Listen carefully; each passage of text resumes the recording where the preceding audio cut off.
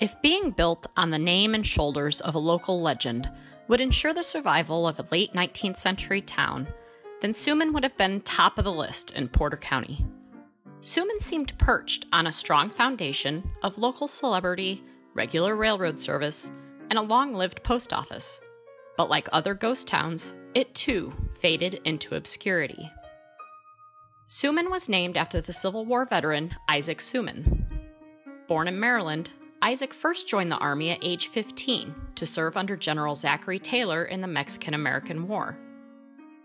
After that war, he made his way to Ohio and then to Valparaiso, where he worked as a carpenter before volunteering for the Union Army. Isaac's personality and war experience quickly led to promotions, and he led the Indiana 9th Volunteer Infantry through some of the war's bloodiest battles. After the war, he was offered a commission as a brigadier general, but he declined it and returned to Porter County, where he established his homestead on his land in Jackson Township, south of what is now Route 6. In 1872, the B&O Railroad came through the area. Isaac struck a deal to have a station built in exchange for the right-of-way through his property.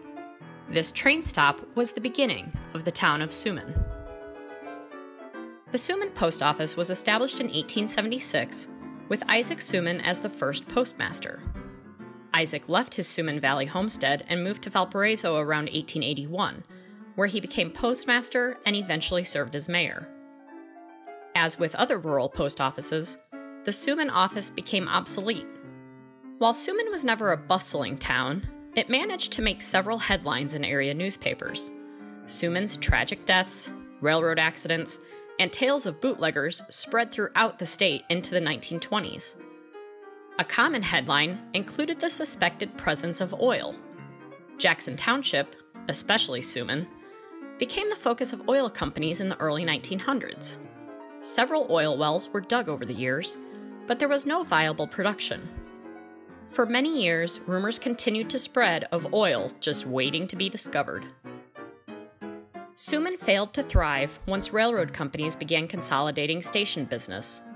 By World War II, the town of Suman was simply a memory, as most area farmers and residents utilized shipping routes and businesses in Valparaiso and Chesterton, but the area continued to be referred to as Suman or Suman Valley.